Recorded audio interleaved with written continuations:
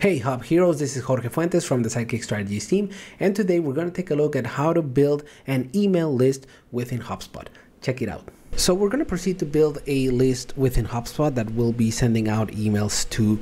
And now for this one, we want to actually implement a quick thing. So on the left hand side, we're going to check that we have contacts. So I'm going to go into CRM, then contacts. As I can see, there's a lot of contacts and all of them have an email, which is good. If we have some that don't have an email, let's try to keep them out of the list just because they won't receive anything. Nothing will be sent, but just for the purpose of maintaining current and or updated metrics for that audience, we want to make sure that we have only contacts that have an email. Now on the left hand side, if we go back to CRM and then go to lists, we can begin to build our email list, right? So in this particular case, I actually want to target absolutely everybody within my database.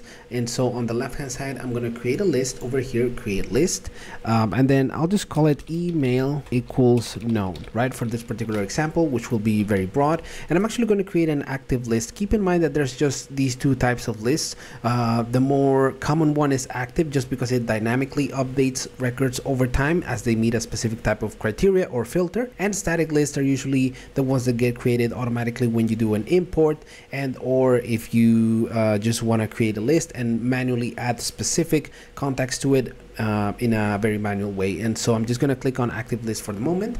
I'm going to click on next at the top, and over here I'm going to add a couple filters. So I'm actually going to add a filter here and then just type in email. And actually that is not the way to do it. We just want to go into contact properties first, and then we want to type in email. We want to search for email, contact information, email, and then I want to say that the email needs to be known, right? So it is a known value, and what that essentially will mean is that we can actually send an email to these people. So perfect. Now it actually gave me a total audience size of about 48 contacts, which is basically my whole database. So I'm going to save this right now, save the list, and then now we actually have our email list. What would be up next for us to do? Make sure that you have an email. So on the left hand side, we're going to go into just below CRM. We're going to go into marketing, and then we're going to click on email. Once we're inside email, for the purpose of making this quicker, I already have a quick email crafted here. So what I'm going to do is just proceed to edit it, but do know that you can create an email by going into the top right hand corner, create email, and then go from there. So I'm just going to click on this new email, and it takes me straight into the edition of that particular email. Let's suppose that I'm ready to send this out, and I'm going to click on the send or schedule tab right here. And then from here, I'm actually going to go into selecting my recipients, and this will be the email equals known list that I just crafted.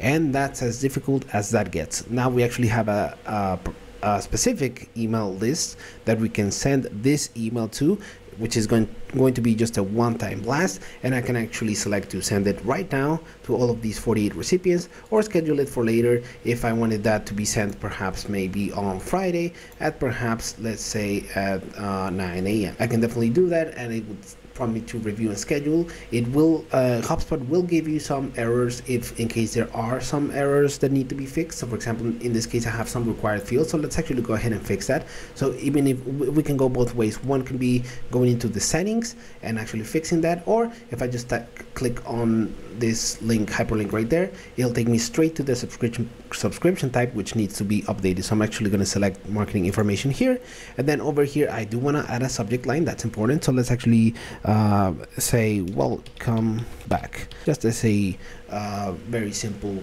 type of email. And then let's go over here into review and schedule again, and as you can see, it now prompts us into being able to send that whole email out to this particular list. And if I just click on schedule, it will schedule it for me. And if I cancel this and go back to send or schedule tab and then click on send now, you'll actually see that if I click on review and send, it will prompt me to just send it over to all of these contacts right this moment. And that's pretty much it. Now you're able to send out that specific email to that particular contact list, and you'll be on your way to go to execute any email marketing campaign within HubSpot. Remember that there's also different ways in order for you to add contacts to your HubSpot, such as by manually creating them within the platform, and also you can add a CSV or Excel file import into your database, and from there do the segmentation into the particular lists, just as we saw within the video. Remember, education is great, but the execution is where it's at, so go out there and be the hub hero that your organization needs today.